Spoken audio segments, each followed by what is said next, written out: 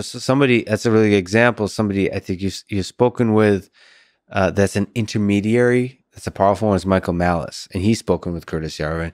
And Michael wrote a book about... By the way, Michael somewhat changed my mind about Michael Malice. I'm glad he did. I think I would call him a friend. And I think he's underneath it all, a really kind human being. And I think your skepticism about him was initially from a surface level of, what did you call them, hyenas, the trolls and so on. I'm not happy about his... It's been so long since I've seen good trolls.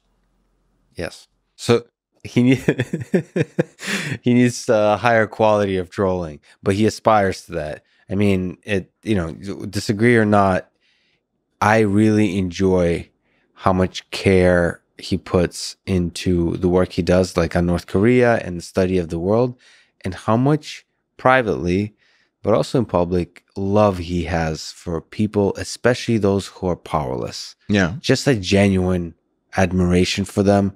But yeah. I think Curtis actually does too. I don't know. I mean, you have to appreciate the first time I met Curtis, he introduced to me, says, "I'm the most right-wing person you've ever met." I was just like, well, this is a conversation that's already over.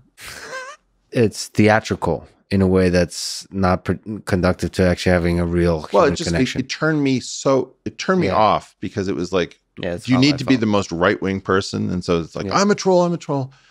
Yeah. Okay, why are we doing this? Yeah. But what I'm trying to get at is different. I'm trying to say that Michael Malice is a friend of yours. If you found out something terrible, you should still be a friend. You should still continue to be his friend. And in Michael Malice's case, it was very likely that we'll find out something terrible. Curtis is an acquaintance of mine because he hangs around with some people that I know.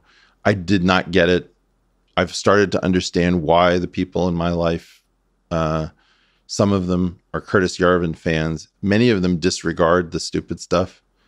But my feeling is that too much poison organ, not enough fish. I don't know how to serve that. It's too intermingled. I'm not your chef.